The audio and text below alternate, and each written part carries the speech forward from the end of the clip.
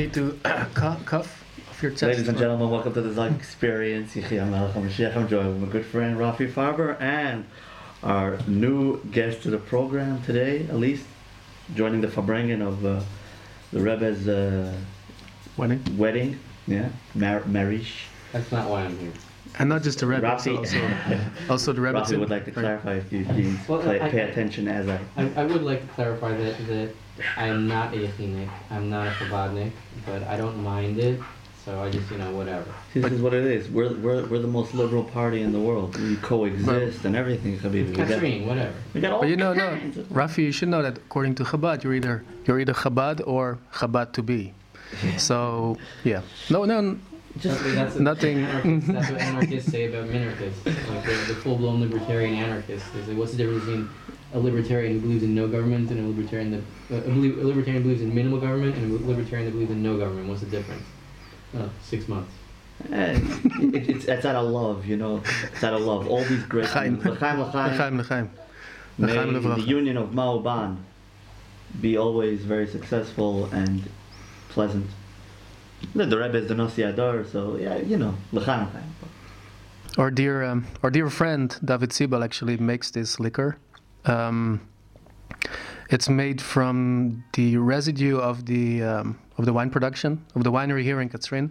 So it's like 100% born and bred liquor in The Katzrin. Golan Heights, Rebbe. It's in a bottle. It's the Golan Heights. Anyway, if it's made from the residue, what do you call it? You call it Grappa Sherry Yisrael. She'eris Yisrael.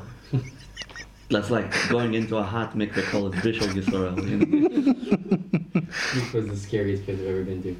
Oh yeah, the one Mikvah, it's so scary. the one in Katzrin here. Rafi's like, what? I went to the Arizal's mikvah. And Oh yeah, but that's one that Security told him to take his bathing suit off. And Yeah. That concentrated smell of men. It's like, okay, never mind.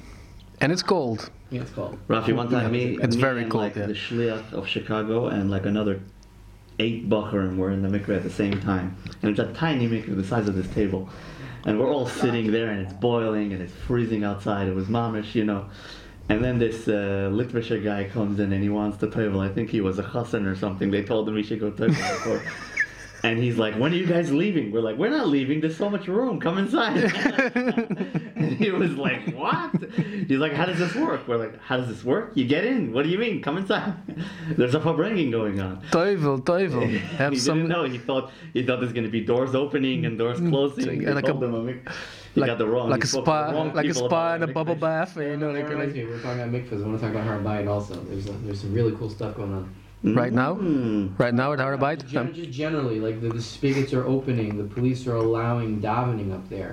Not like beferish, like out there, like screaming, bark or shema or something, but They allow Jewish davening. they allow Jews to stand Rafi, get closer silently. to the mic. They allow Jews to stand there silently, and Have a daven. moment of silence. And cottage very quietly, but it's happening. Like it's happening, and I want to go up there and I want to daven. And you gotta go to the mikveh before. Yeah. Right, yeah. That's the only time I go to the mikveh, when I have to. Zetov, Chevra. Har Bayit at the end of the day. Whoever's bargaining for the kaisel, you don't know how to make a deal. You don't know nothing about Trump. Like, who cares about the third election? Who cares about the politics? Like davening, Jews davening on Har Bayit, and the police aren't arresting them. It's the first time in like 1,950 years it's happening. Sionim are coming It's around. huge. That's the real news. Who cares about all this other politics crap? Yeah, the third election. I mean, if Moshe Feiglin is not running, זה יהיה מאוד מעניין לדעת who's running, who's still running. Don't vote. That's what I say. No voting. Let's get that voter turnout as low as possible. What are they going to do? They're There's going to have to change There's the nothing that laws. scares the government more than very, very low voter turnout. Yeah, that's true. I think the last elections that you saw all these politicians like going crazy, like panicking, and our Could they change the law? our How voting voters didn't works? show up or didn't show up, and they're like, But they can't force me to vote, even if it's a law. Mm. you know where I came from, where I was born. You have to go. And if not, Then They can fine you. They can fine you, yeah. But I think that the last 2 or 3. I mean, this is recorded, so I hope there's no Belgian police watching. No, but let them come get you.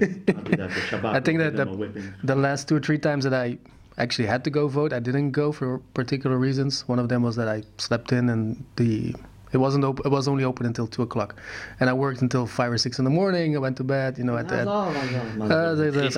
And they actually they never did anything, but they could. I mean, if you. I wanted to talk. Rafi, did you have a concept you wanted to? Yeah. Go ahead. Okay, so there's Dvar Torah that I came across in my mind in current events and also in the Eben Ezra. I got to share it. Show the people. Show the people the Eben Ezra. We are the people of the book. Is it something? Here is the book. This is Is it something funny, grammatical, or? This is ancient. This is ancient.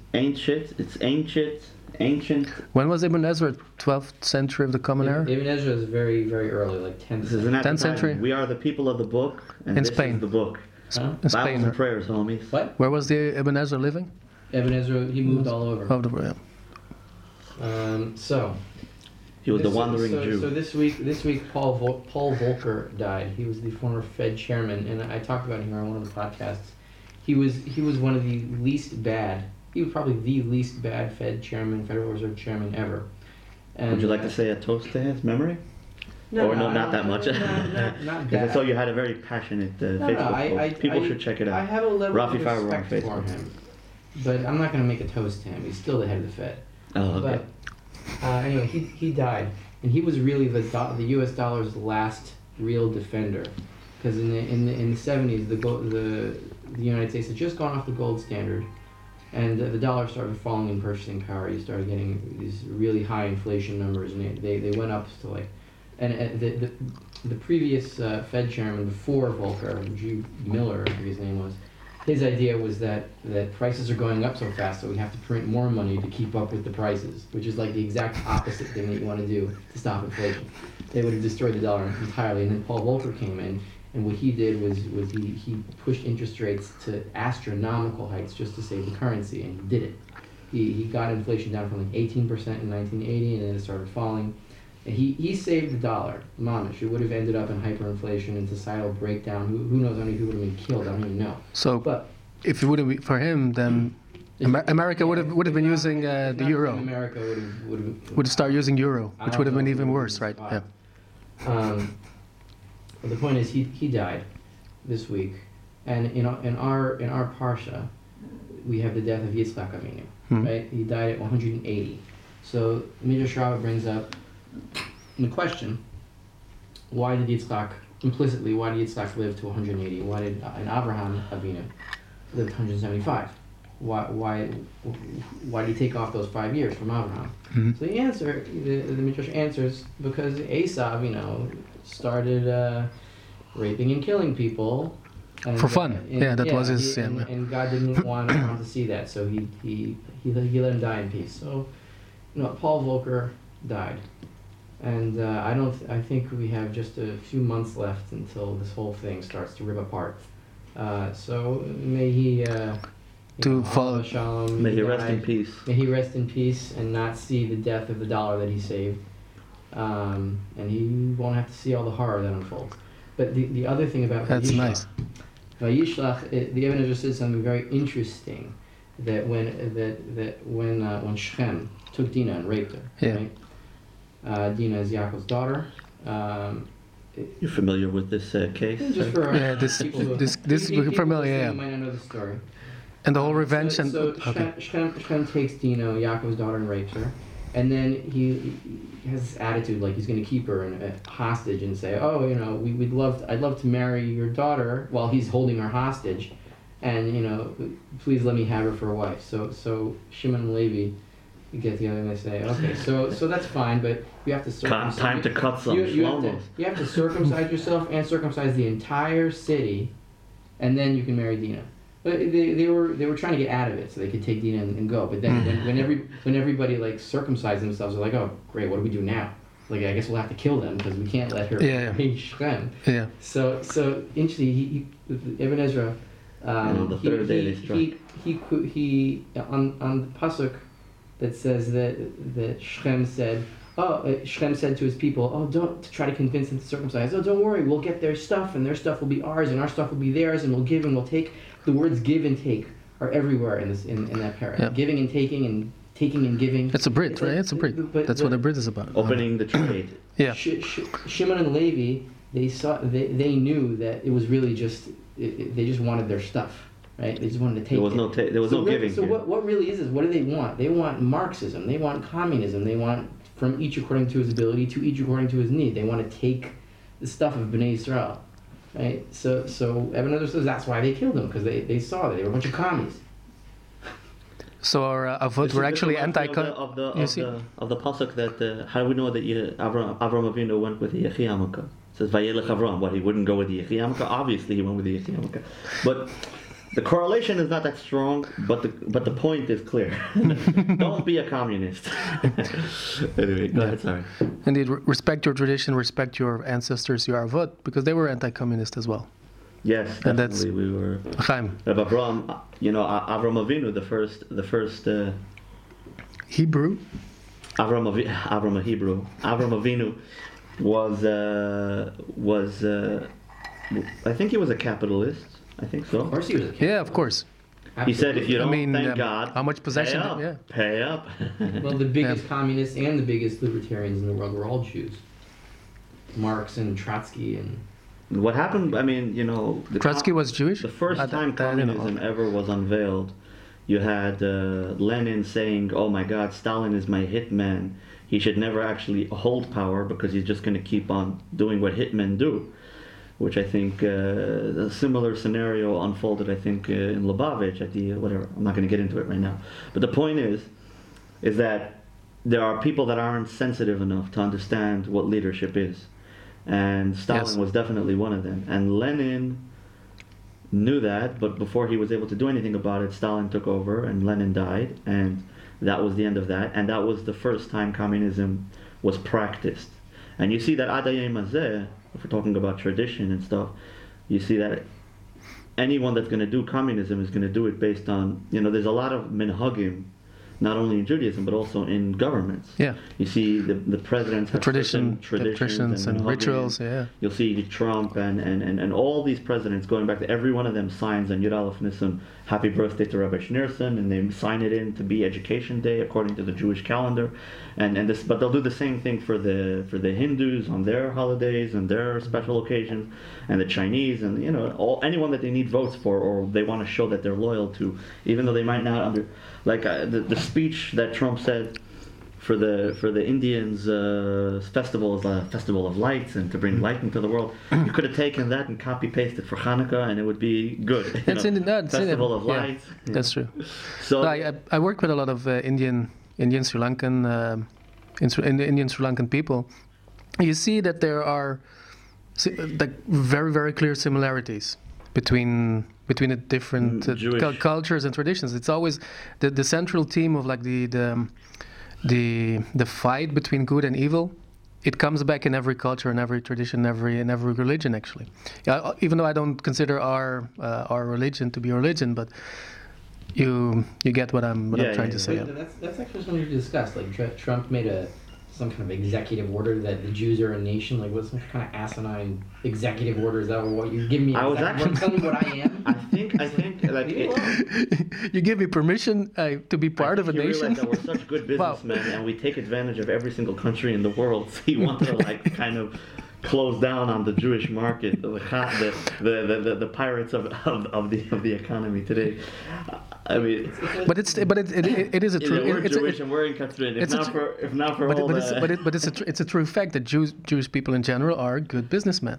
Yeah. Everywhere in the world you go, Jews do good business, and that's something that Trump as a person appreciates in others, right? So he sees that there's. The question is, what's the end point of what he was doing? Like, what's the nakuda? What is he? He's gonna Jewish vote. That's all. Yeah, I don't think he's even gonna turn around. I mean, he wants.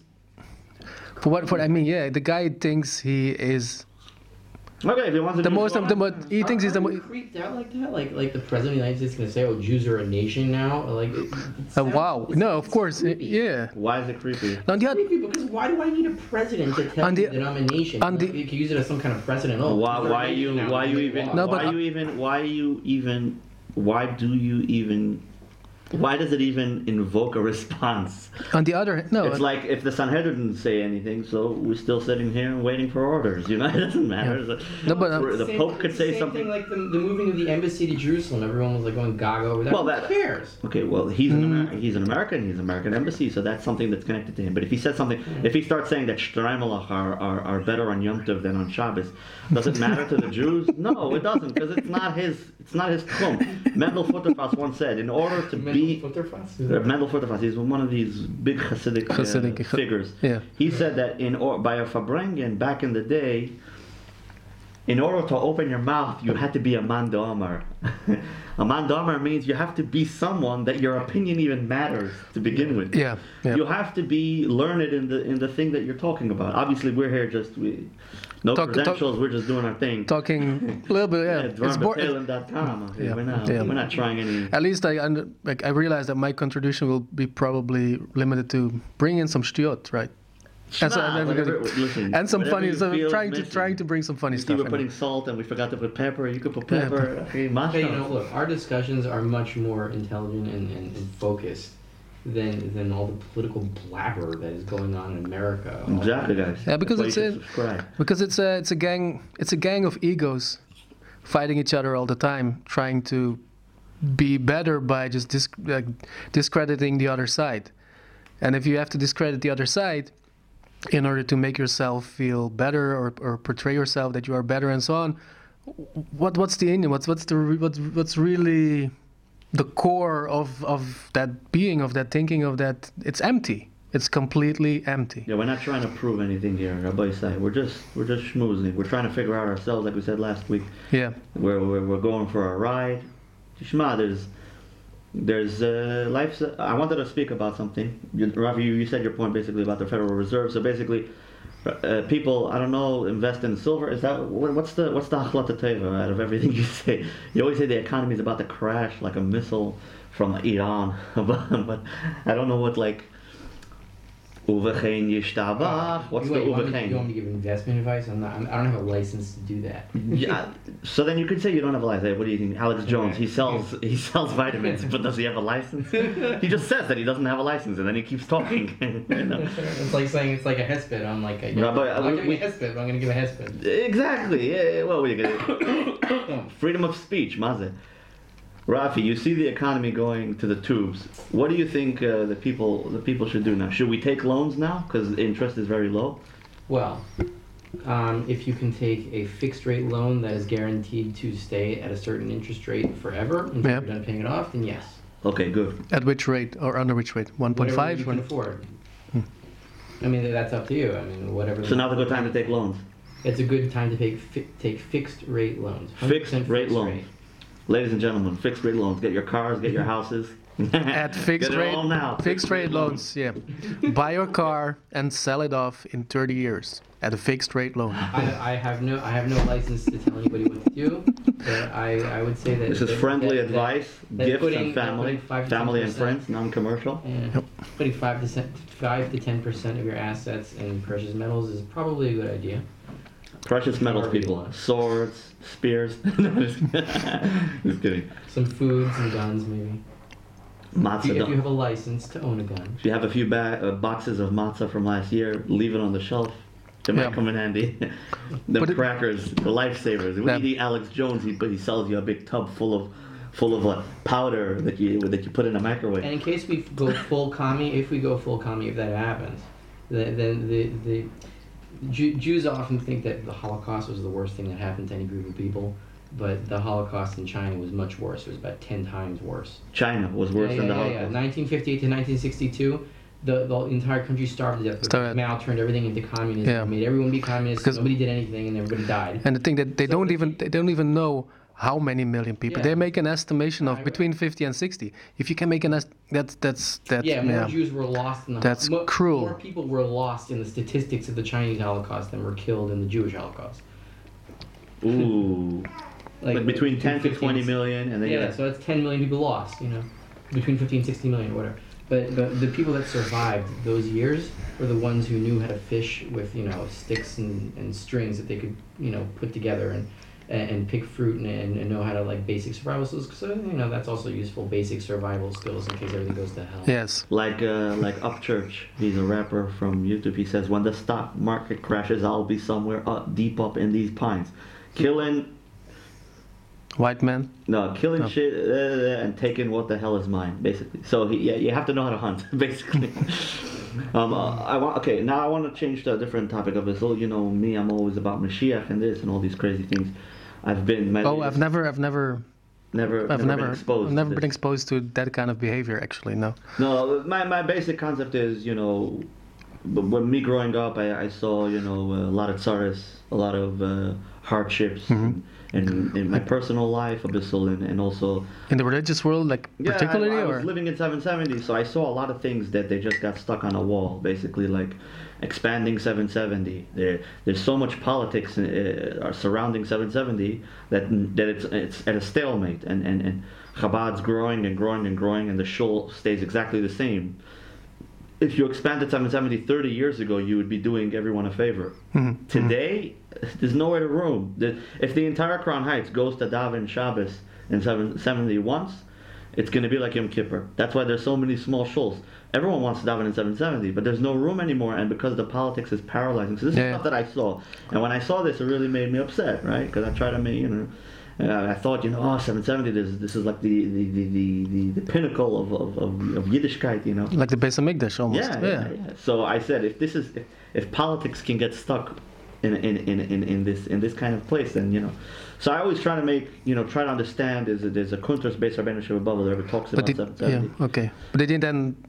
I don't relate to buildings actually. I don't relate to graves. You don't have that, right? But I can really connect to to building. No, 770 in order to which is like it's like quite contradiction. Like anyway, we'll discuss 24/7. Yeah. Every single day of the year, besides like Erev Simchas Torah and Erev Pesach, maybe. That's the only time they close the doors. So from all day, all night, there's something happening in 770. If there's Farbrengens, if there's Shiurim, if there's learning, there's 2 or 3 yeshivas that are learning in 770 at the same time. There's the Israeli Bachurim, there's the American Bachurim, there's the Smicha program, there's this, there's that. There's always minyanim, and it's almost like it's like a hub, It's something. It's not like one of these shuls that you see that they have to open the door with a key, and once a blue moon or once on every Shabbos. And they're for like 5 minutes. And people get there there's quite a lot of dust over here. Exactly. Right? You know what 770 reminds me of? 770, you see. Conceptually in my mind, reminds me of Elephantine. Why? What's that? Elephant. I'm not familiar with the Elephantine concept. Elephantine was like the biggest shul outside of Eretz Yisrael during Bayis Sheni, and they had back and forth with the Kohen Gadol, what they could do, and if they could do korbanos there because there's so many Jews, and they weren't. It wasn't Har Bayis or anything, but it was like this huge Jewish community in shul, and I think the Kohen Gadol said that wrote back that they could do menachos, just to give them some kind of outlet. Menachos? What, they could learn menachos? No. They could do menachos. What's that? Like a mincha, like flower offerings. Oh, I see. Like he's like they could make pitas. Yeah, they got a That's where the falafel stand started. That they can't do korbanos, but they could do menachos. Okay, menachos. Anybody want? Like that's what 770. Tell me 2 falafels in your menacha over there. It's like a big hub of Jews. Yes. But they're not really. But it's like similar, right? Because they could make menachos and Beis Rabbeinu Sheva Bavel. What does that mean? Menachem Mendel and menachos. No, this is what. Okay. Beis Rabbeinu Sheva Bavel, the Rebbe basically said is. Beis Rabbeinu Sheva Bavel is Rabbi Yehuda Nasi, right? Mm-hmm. So he went from Bavel. He went from Eretz Yisrael to Bavel with the Yidden. That was like the first goals. They actually, the Rebbe says in the Gemara, it speaks about it. They actually carried sacks of dirt from Har Habayis with them to Bavel, and they used that as the foundation for Beis Rabbeinu Sheva Bavel in Bavel. And then there's Machlekes in the Gemara. They speak about Where is the kedusha after it left Harabayis? So Those days, yeah. one of them says it's in every single shul, and the other one says it's in Beis Rabbeinu Sheva Bavel, and the Rebbe says they're not arguing. It's just that the main Shechina is at Beis Rabbeinu Sheva Bavel, and every shul has a little bit of kedusha. And the Rebbe goes on and on and on and on, and This is proto-politics. This is the Rebbe goes on like an onion, opening up new and more and more and more, and then the Rebbe Deeper, and then says he's like, that anyone getting through that the clippers sponsors a shul or anybody that gives money towards to expand the shul, then it's a great thing. Da da da da da. So that's Beis Rabbeinu Sheva Bavel for you, ladies and gentlemen. But basically, what I'm trying to say is, throughout my life, I've always trying to see how we could bring Mashiach closer, if you want to say. And learning and davening, I know you say, oh, it's just a building. Aber, if you see Crown Heights... now that I didn't say. Oh, okay. I was just like You trying relate to... more to... You know, I don't really relate to buildings itself. Like, I don't... Trust me, I don't care about a building, which just happens to be what happens in that building. I connect to the atmosphere, so you can actually, you don't connect to the atmosphere. of Okay, course, okay, yeah. okay. I mean, if all the people are dead, what's the building? Yeah. No, but no, 771, so I don't remember why I ever went in there. Maybe you need the bathroom or something? Hey, so... I'm just... If you don't remember why... as long as he said, For those who want to know where... as long as he said a pasuk inside, it's okay. Like, you can go. Parkway? What is it? 770 Eastern Parkway. Eastern Parkway. You take the 3 train, Kingston Avenue, you get out. It's right across the street. It's like literally right there. Are you promoting 770 during your podcast, or? We're you know, for all those people we spoke about that want to, the scientists that want to observe, you know, all the liberals that want to observe things, you know, cultural appropriation and all that, so they can go to 770 to experience a Jewish Sabbath service. Yeah, sabbatical service. Sabbatical service. Actually, not once and not twice, the Schwarzer came up to me and he's like, yo, you know, I want to go in. Am I allowed to go in? And this, and I'm like, yeah. Smack a yarmulke on his head, bring him in. He's all like looking around. He thinks he's going to get shot or something. He's like, yo, you know, I really want to learn. I really want to this. Yeah, sure, whatever. Speaking about Sheva Mitzvahs B'nai a little bit here, there. Interesting, I had a thought about cultural appropriation, this whole concept of cultural appropriation. Yeah. Appropriation means taking. Yeah, I assume they mean taking by force, you know, tzadikim Rashan, right? Uposhim Yikashlu. Cultural appropriation. Cultural appropriation, right? But cultural, it's not appropriation. You're not stealing somebody's culture. Nobody owns a culture. A culture is the way you behave, and people can mimic how other people behave, and nobody owns behavior. You can share, and you can create new things, new mixes. That's how culture evolves and develops. You know, people share ideas, people share recipes, people share the ways of behavior, ways of dressing. Yes. That's a normal human thing. That's nice sharing. It's you know, flattery even sometimes. It doesn't have to be, but it could. Yeah, I find that in the modern era we're reteaching basic principles all day and all night to all the ignorant people that don't understand basic policies. And rules, these people right? That's stealing. No, that's sharing. No, that's stealing. Yeah, sharing. exactly. Stop stealing. Start sharing. They keep No, that's not stealing yours. from each other, It's like my kids. advocating all this theft. But then they're saying, oh, you're not allowed to share because that's cultural appropriation. But cultural appropriation is a good thing. It's not appropriation, it's sharing. And stealing and taxing and regulating and telling people how to use their money, that's stealing.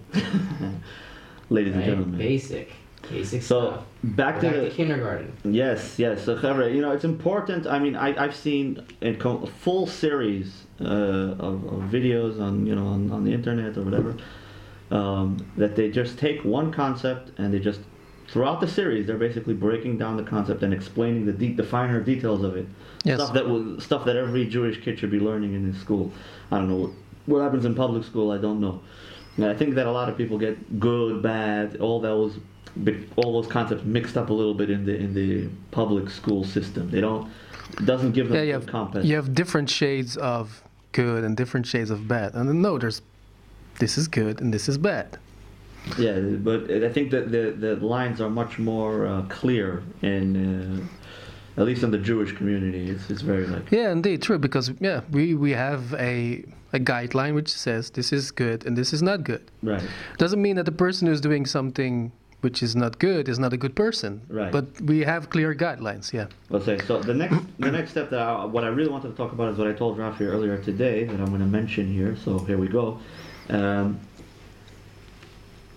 if somebody realizes that he's been a slave, and now his big, like he's been an Eved in Mitzrayim for the sake of the, like we said, what did you say? The Yitzias Mitzrayim is the what did you say? The pinnacle of human ministry. Not pinnacle, you said a different fancy word. The penultimate. Penultimate. Penultimate. Rafi, hold on a second. What's penultimate? I'm an electronic, I never heard that word before in my life. Penultimate? It's like pinnacle. It's like... I think like what? Penultimate? Or nothing to do with pen? It's one word. Penultimate. Penultimate. Okay, probably sounds Spanish. It's probably a simple word in French. All the academics who believe it never happened. Penultimate. What does penultimate mean? Define. Like, it means the highest point. Peak, the highest. Peak. Or maybe not the highest point, but maybe like the most important or a start off. A priority, like that. Something very, very major. Milestone. A milestone in penultimate. Okay, good. So yeah, it's Yitzias Mitzrayim. So let's take the slave, because Judaism and the Bible brings the whole concept of freedom into the picture, and introduces the concept of freedom to the world. Yes. And there was actually a video that said that they were black slaves, and they used to take out the parts of Yitzias Mitzrayim from the Bibles that they gave them. They didn't want them to get any funny ideas, you know. But that's pretty much the whole thing. Right, so they took out probably I don't know. Or at least the Old Testament. They took out the maybe Shmois, probably Bereshit Shmois, I think. Yeah. The second by what is it? So Genesis, Deuteronomy. No. So Yosef was buried in Mitzrayim, and then they go to killing animals. Yeah, like right away. Well, Shemot is names, but it's a Genesis is Bereshit. Exodus. So they probably took out Exodus or certain Ecclesiastes. Ecclesiastics is Tanakh already. That's what's Ecclesiastics? Ecclesiastes is Kohelet. Kohelet, yeah. Okay, so if you decide, okay, I'm in a situation that I'm a slave, and I'm gonna try with all my might and all my heart and all my soul to become a free man, to become a Baal Bechira, to embrace my free choice and to decide what I want to do.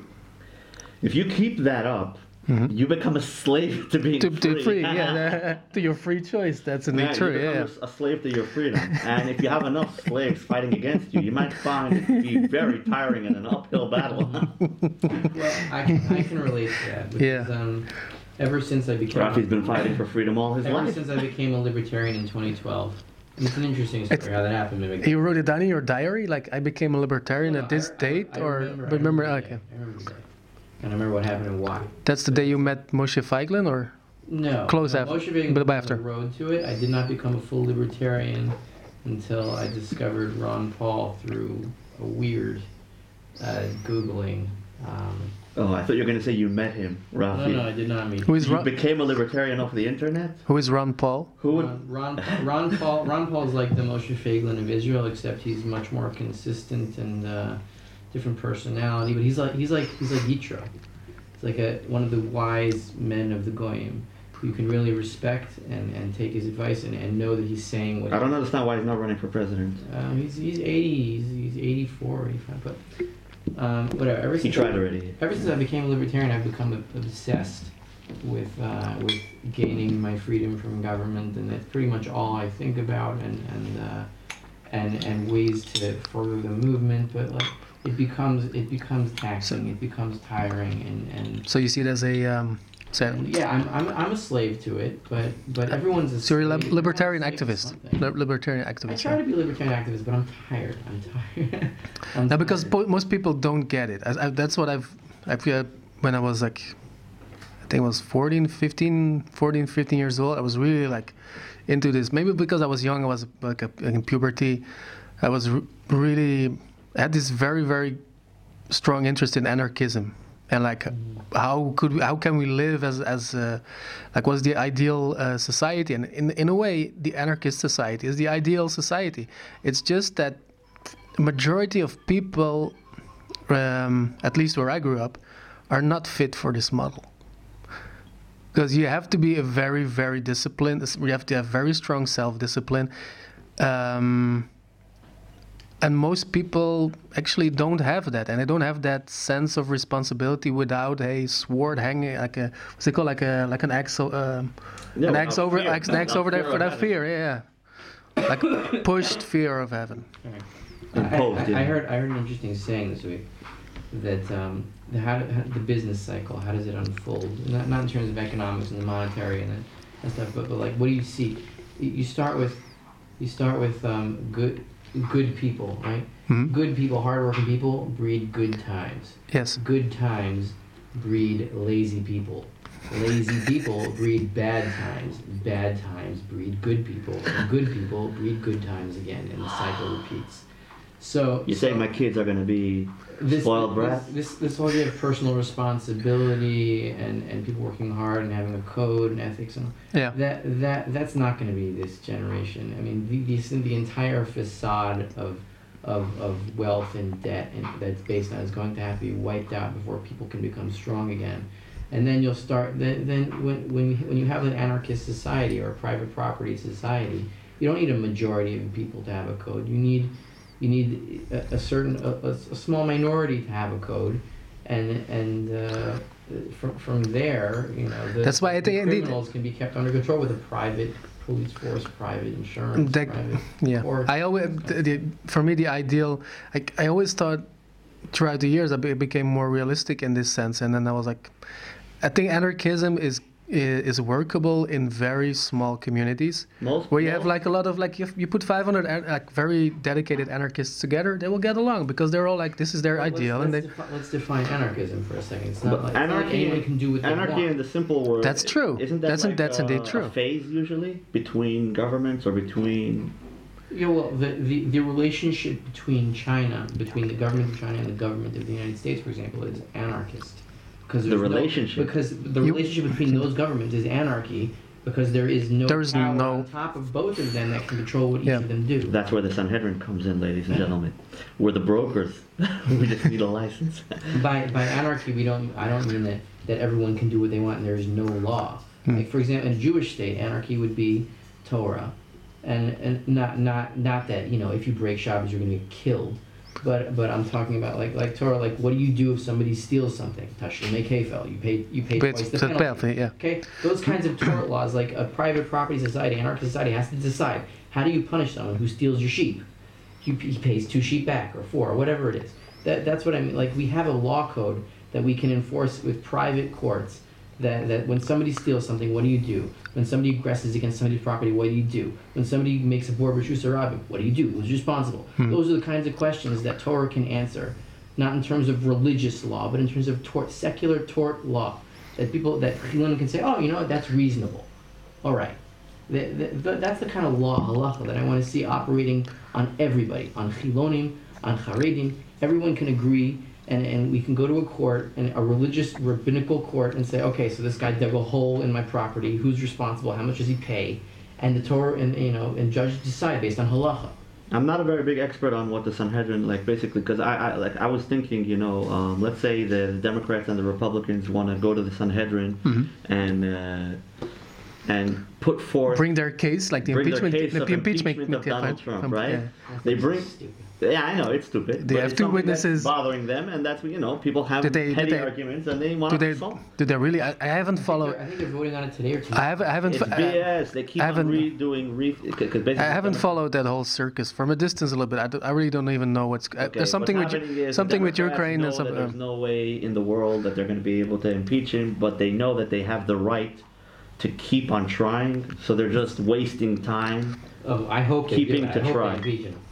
But they don't have anything. They don't have enough to impeach him. But don't you know what happens if they impeach him? If they impeach him, then the trial goes to the Senate, and the Republicans control the Senate, so they can bring in any witnesses they want and bring in Hunter Biden. Yeah, that's exactly what people are saying. People are saying that that it's a trap, that Trump is happy to take the Democrats for a little ride. He's going to be able to force them to all swear under oath and lie and this and cheat and just dump all the entire deep state into jail in one big swoop. Basically, Trump is disgusting, the Democrats are disgusting. Let them duke it out in the Senate and destroy each other.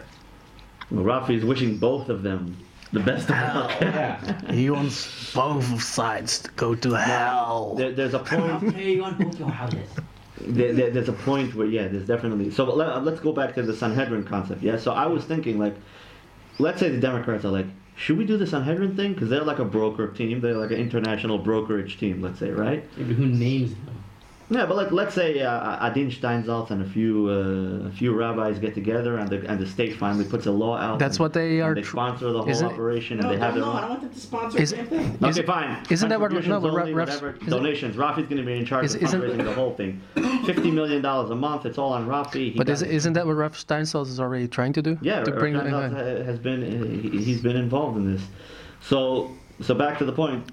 The Democrats, I was thinking in the beginning, like they could read all the Jewish law and come to their own conclusion. Let's say is according to Jewish law, if we use this channel, it's almost like in Crown Heights. If you don't like what one Rav says, you go to the next Rav. This is the other thing. But you can't do that. But here in the Sanhedrin, you can't really do that because at the end of the day, I think the Sanhedrin are the ones who decide. Basically, which parts of the Jewish law to stress in order to bring out the verdict. It's A or B, and they will say A and B. Like, if they say B, we follow kind of B. Independence that the judges have. I think it's also in America and in Israel that they the high kind courts, of like. Yeah. At the end of the day, the judges basically decide according to their intuition, I guess. It's the High Court, right? The High Court? Yeah, it could possibly. But I'm saying, so at the end of the day, it's not really possible to predict the outcome of what the Sanhedrin would say, and you'd basically be relying on God-fearing Jews, which being a God-fearing Jew is not something that you can. It's not something that you can put on a paper. You can't calculate it. It's like what they were saying about why Kim Jong-un was so scared of Trump is because Kim Jong-un was able to take every other president for a ride.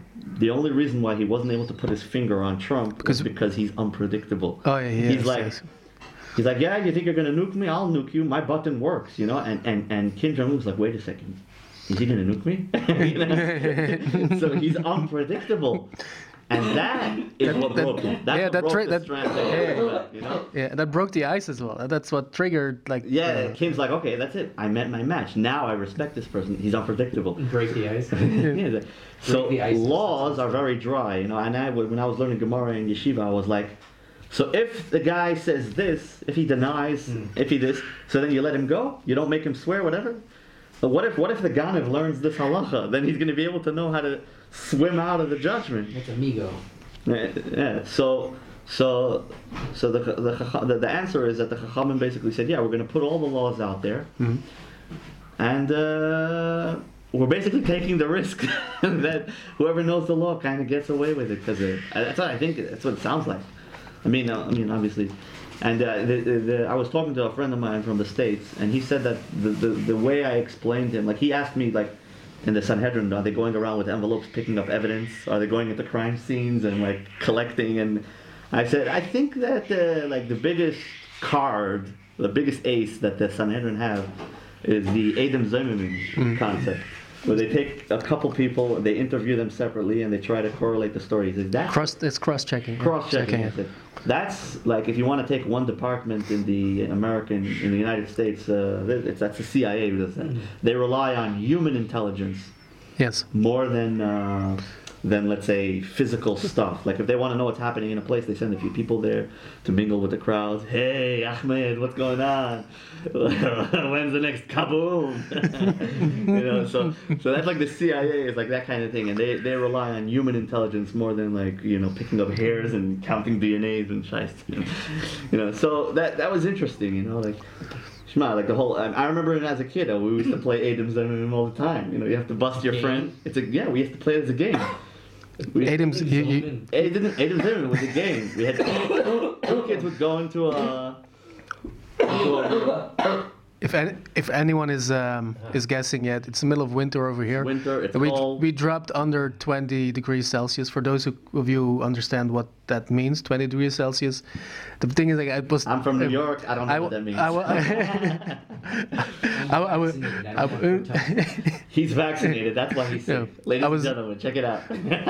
I was telling some people in Belgium that this week, indeed, I thought it was cold this week. In the middle of the war, they didn't have time to vaccinate. They were trying to put him in a toaster. Yeah, that's true.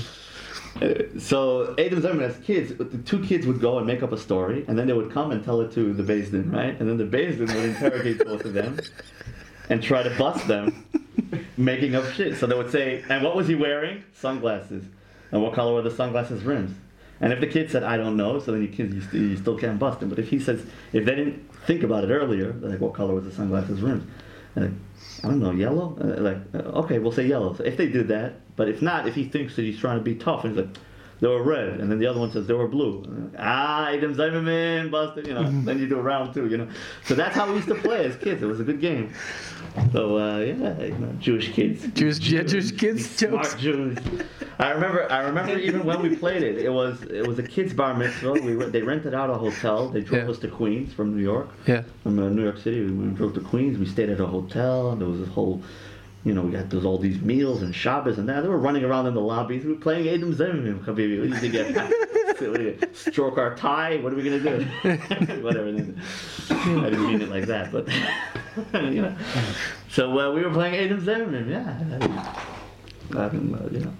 I think that most Jews, like the last time Sanhedrin was established, it's like we're thinking of like people with turbans and, towel robes or something.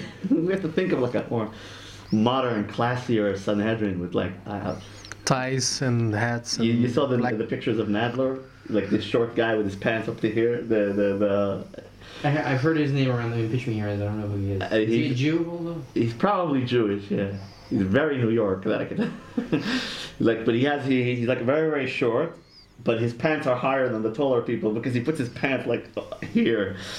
Like under his axles. According to Kabbalah, it makes sense because the lower. According to Kabbalah. Yeah. I'll tell you why. Because that guy is deep in politics, which means deep into government, and government is Malchus, and Malchus is the lower element. So him picking up his But like pants, the lower elements, yeah. Okay. Central, Central lower area. Yeah, the Malchus. I mean, it could be. It's like lower state New York, like. I don't know.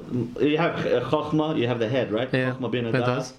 Then you have Chesed Gevurah Tiferet is the midas already going down, and then the middle basis, leg the is basis, Malchus, basically. basis. That's the truth. And it's what makes it happen. It's the lowest place, but it's also the highest place because it connects to Atzmos, it connects to the kingdom of Hashem, blah, blah, blah. It's a loop. But the point is that, if he's in government all day, it's subconsciously, it makes sense, whatever. I don't know how to explain it. No, that just raised a thought, a weird thought. Like you were talking about his pants, right?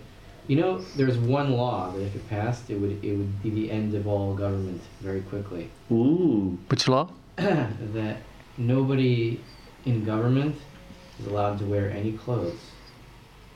Like Adam and Eve. The law, Rafi. You'd be the only one in like Adam and Eve in if they go to the Senate or the Congress, they got to be naked. Nobody would want to. And you would want that to be a then we're gonna have like any reasons for that? Why would you want it? But there are people who really like this, so you're gonna have like nudists all over ruling all different governments. Like, what do they care? They don't care about regulations. They just want to be naked. Rafi, why would you send? I mean, there's enough garbage on the internet. Why would you want it to be on C-SPAN? I mean, I don't know. I wouldn't. It's amazing. They should make a law that you have to wear colorful rainbow strimlach. That would be cute. At least you could see them for the clowns they are. All the politicians. You see Trump with a big rainbow strimel. Guys, ladies and gentlemen, I don't have to worry about my hair anymore. There's this new law. Gotta wear the strimel. Forget it. Saved me a lot of money. Did you hear about? I call my strimel once a week. My hair, I had to get it done every day. All the cotton candy would fall out, and my dog, he would be eating it. Did you hear about those new revelations about the interviews with these high ups in the American Army on the truth about Afghanistan? So there was this one law, the law called the Freedom of Information Act. I think it's the best law that's ever been passed by Congress. The Freedom of Act is probably a good thing. The Freedom of Information Act. They were able to publish all these interviews with like people high up in the American Army about how all of Afghanistan was a lie. That America was never winning the war. That they had no idea what they were doing there. Nobody knew where the bad guys were, where the good guys were supposed to be, and people just died for nothing. And there was just random bombings of nothing for no reason. And like it's like when we hear stories about the 6-day war, for example. Cocaine, is that what it is? The Afghanistan or the heroin and hashish. Heroin, yeah, they get all the heroin from there, the hashish. But like we're gonna meet our good friend Moish, and now he's a veteran. He was in Afghanistan for. Oh yeah. Yeah. He has like stories about it, but he got injured and so on. Anyway, but he was also. He told us a few stories about it that he. So basically the whole thing was a lie, and $1 trillion were wasted on nothing. It was the same as Vietnam, which was all a lie too. Mm-hmm. And like when we read about the 6 Day War, for example, and then we read books about like 6 Days of War by Michael Oram, is a good book about it, but it talks about all the blatant lies that were told by the Arab media to the Arab people, like how they were winning the war and they were bombing Israel and they were going to win. Yeah. But really, so they had to leave for a few days and come back and. The same thing. They lied to their people about how they're winning the war when they're not. It's just a propaganda machine. That's all it is. Of course, we spoke about this last time. Just your 2 cents, right? Yeah. We spoke about this last time, that Julian Assange said that the media are responsible for the last 50 years of war. And if they would do their due diligence or expose everything to the public, then nobody would go to war, including 9/11, which is the cause for a big war. What people don't understand sometimes is they're looking for they're trying to pin their finger on what the point of the war is. So you're saying, so it wasn't about killing terrorists, so what was it about? Was the oil? Was it about the cocaine? But then when you realize that even if no oil, no cocaine, nothing, they went into a country and they left, like in Vietnam, let's say.